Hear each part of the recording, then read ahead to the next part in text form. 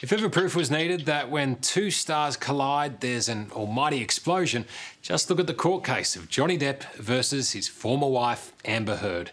After only a few days, the trial is already a blockbuster, and the critics are raving, mostly in disbelief. Why is the pair exposing the grubby, and I warn, very grubby details of their failed marriage? Well, Johnny claims his career was destroyed after he was defamed in a newspaper article Amber wrote about domestic violence. Now he's demanding millions in damages. Amber, not surprisingly, is counter-suing for millions more. But the truth is, in this star war, they'll both pay dearly. Your next witness? Your Honor, we call Mr. John C. Depp. Who needs to watch a Hollywood drama when you can just tune in to the daily vaudeville of the Fairfax County Courthouse in Virginia? Even in their wildest dreams, Tinseltown scriptwriters couldn't come up with lines quite like this.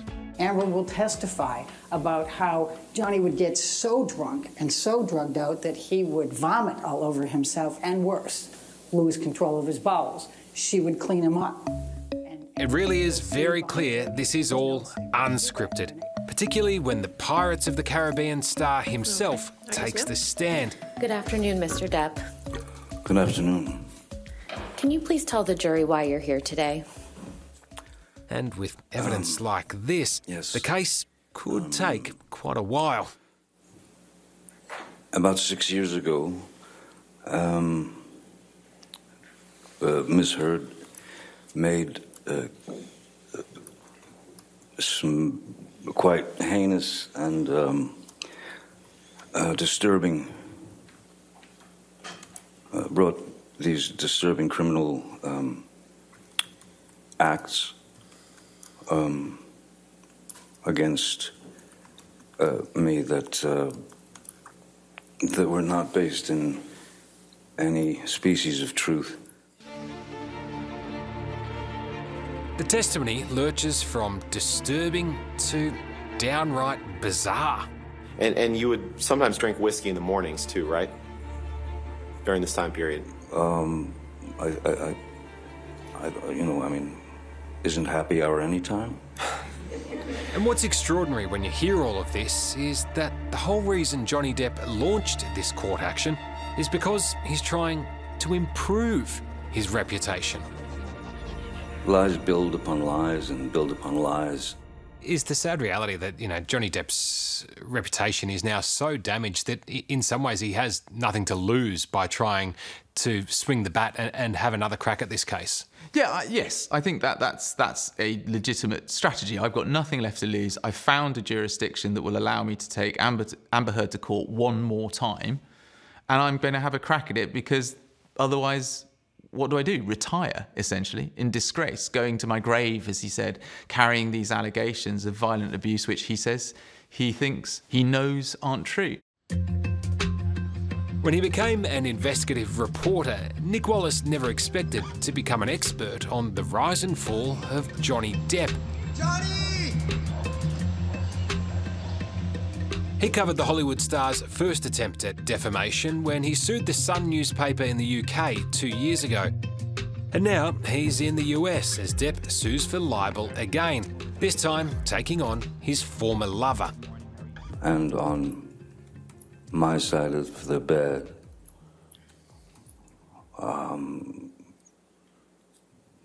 was human fecal matter. The result in that first case in London, how did that pan out? The judge in the case, who is a renowned expert on libel, looked at all the evidence and decided that, he joined up the dots and decided that on the balance of evidence, it was substantially true that Johnny Depp was a wife beater. So it didn't go that well for him. So a resounding defeat for Johnny Depp first time around in London. Why then is he doubling? Yeah, resounding. I mean, really, really resounding. I mean, the judge's verdict was damning on Johnny Depp. So if he's so thoroughly defeated in the UK, why then double down in the US and go through it all again?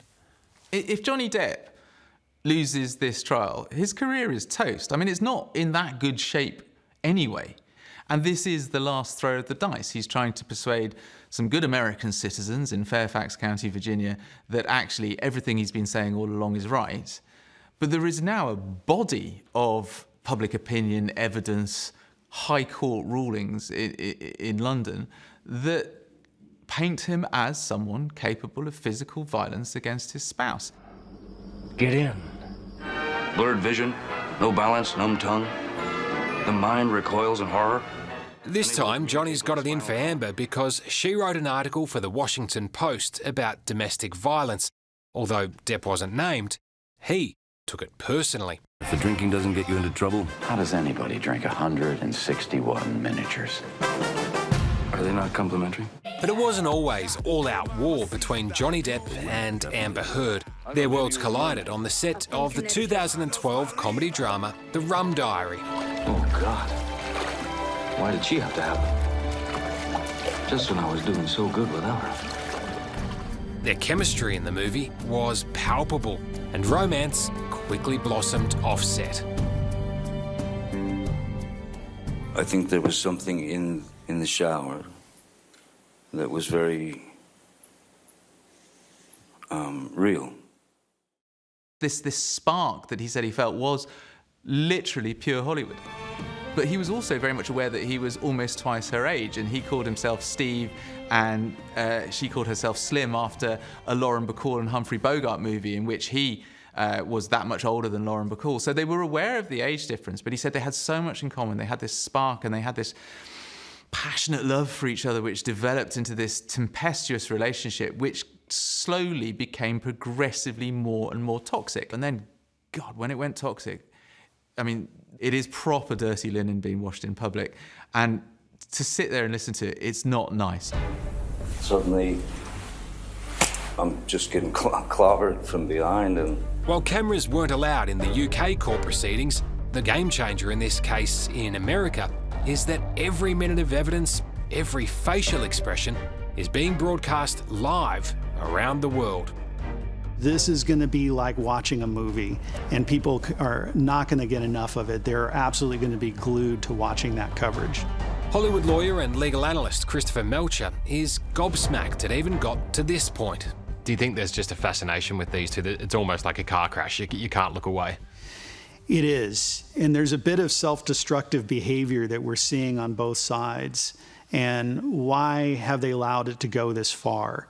Why couldn't they just break up and go in peace and move forward? Why are we seeing a court case about a failed relationship? There really is a bit of the O.J. Simpson case about this one in terms of the public fascination. This is a big trial in the amount of attention that it's getting. O.J. had a lot of attention because there was a murder. There was 2 victims there. There was a lot of very complex evidence. This case is not that complicated. It's the people that are complicated, and we're getting to learn more about them. And I said, go ahead, hit me. In many ways, we're learning too much more about them. Bam. And worryingly for Johnny, new details of his bizarre lifestyle might now even lead to criminal charges right here in Australia.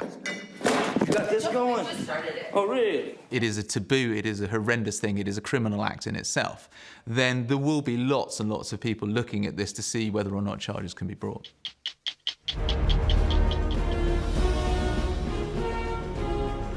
When Hollywood heartthrob Johnny Depp came to Australia to film Pirates of the Caribbean in 2015, pandemonium ensued. With him was his stunning young wife, Amber Heard. They seemed a picture-perfect couple. But in a US court last week, Amber made bombshell new revelations that Johnny Depp sexually assaulted her while on the Gold Coast. As you go through those 3 days of Australia, some pretty horrendous things happen to her. He rips off her nightgown. He has her jammed up against a bar. He has hurled bottles and bottles at her. He has dragged her across the floor on the broken bottles and the liquor. He has punched her. He has kicked her. He tells her he's going to f***ing kill her. He f***ing hates her. He's pounding at her, pounding her, and then he penetrates her with a liquor bottle. That's the Johnny Depp that you're going to hear about in this case. It is a horrendous thing. It is a criminal act in itself. But if the jury goes with Amber Heard and says, yes, you are also a victim of sexual violence, a violent sexual assault whilst in Australia, then there will be lots and lots of people looking at this to see whether or not charges can be brought. Nick Wallace has covered many of Johnny Depp's legal trials and tribulations. While it may seem bizarre that a couple from Hollywood is in a court on America's East Coast debating alleged violence and sexual assault incidents in Australia, he says there is a semi-logical explanation for it.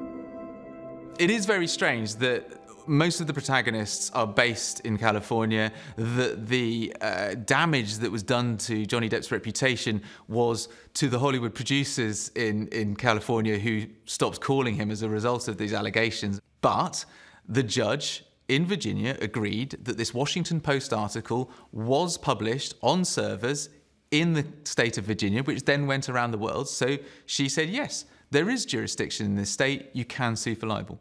Is he effectively jurisdiction shopping? Just keep going around until he gets the result he wants?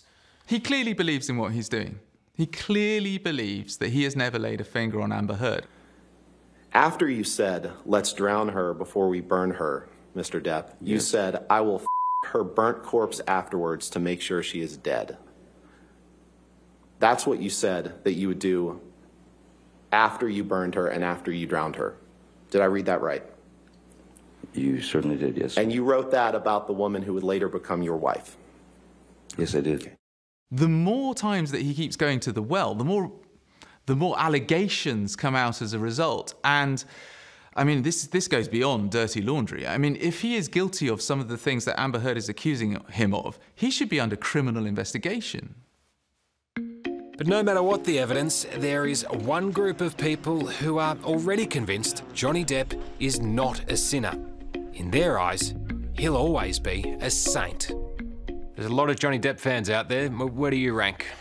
I'm number one after 36 years, so I'm the number one fan. How do you become number one?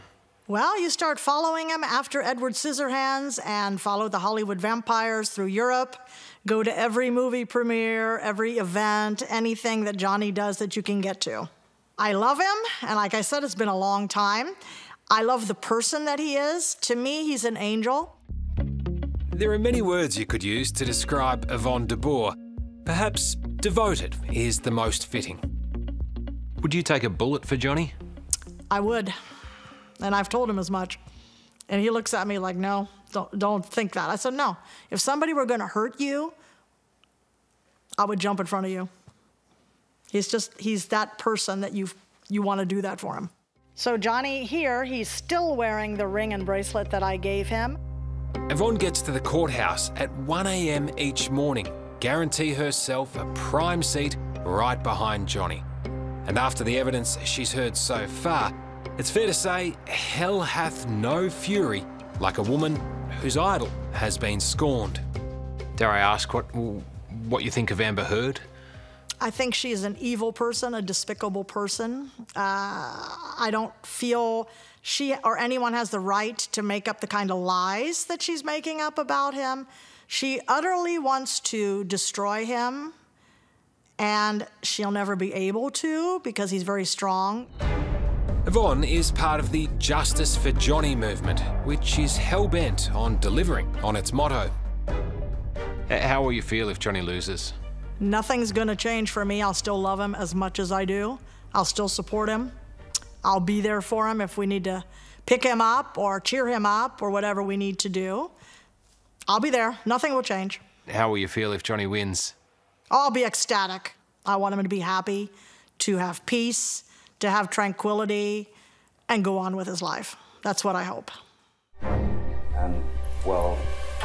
But the reality is that the verdict in this case might be irrelevant anyway. That cocaine, those white lines, those are cocaine. That's cocaine, right? I would assume. Yeah, and that's your cocaine that you kept in that box that says property of JD with the skull and crossbones, isn't it? Well, the beautiful composition of the photograph would suggest that, certainly. You can't say that you carried cocaine in that box? No, but it looks like it would fit some cocaine. Hollywood lawyer Christopher Melcher believes both sides are self-destructing in this unedifying spectacle. Given the amount of pretty damaging evidence that they've got to go through in the courtroom here, even if Johnny Depp wins, does he kind of still lose? This is a problem that all celebrities and public figures face. When they feel that they're defamed, they want to fight back and clear their name. But we as legal advisors tell them that they're just bringing more attention to that statement. And sometimes it is better just to let it die. Because if you sue, you bring a lot of attention to it, and then you also open yourself up to everything else. Any controversy like this is bad for their brand. It's actually toxic to their brand. They've lost control of how they are viewed when you have a court case like this going on. It's not only exposing for myself, it's exposing for my family, it's exposing for Miss Heard. It never had to go in this direction. I can't say that I'm embarrassed because I know that I'm doing the right thing.